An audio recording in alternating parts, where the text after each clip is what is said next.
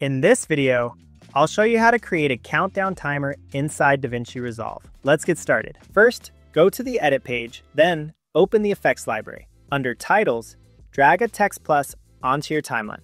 With the Text Plus selected, go to the inspector. In the text box, right-click and choose Timecode. This will display a running timer in your text. Next, extend or shorten the Text Plus clip on your timeline to set the duration of your countdown. For example, if you want a 10-second timer, trim the clip to 10 seconds long. Now, in the inspector, scroll down to the Write On section. Use the slider to remove any digits you don't need.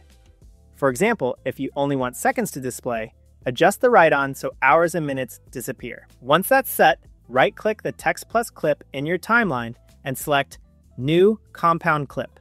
Click Create. This step will allow us to control the timing more easily. Now, right-click the new compound clip and choose Change Clip Speed.